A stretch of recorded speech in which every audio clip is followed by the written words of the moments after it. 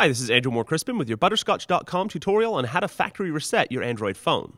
Factory resetting your phone means removing all your personal data, modifications, emails, movies, music, and so on, and returning your phone to its factory state.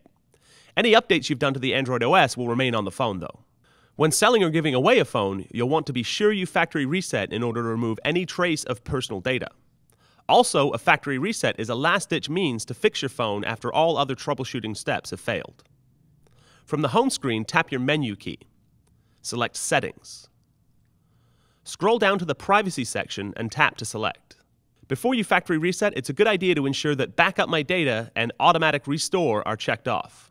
This way, you'll be able to bring all your passwords, Wi-Fi access point settings, and application data with you to your new phone. Once the backup is complete, just tap Factory Data Reset.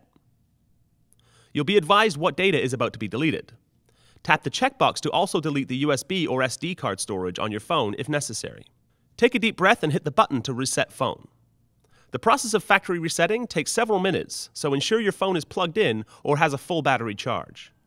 Throughout the process, the phone will power down, restore, and finally reboot into its factory fresh form. And that's how you factory reset your Android phone. For more helpful mobile tech tutorials, visit Butterscotch.com.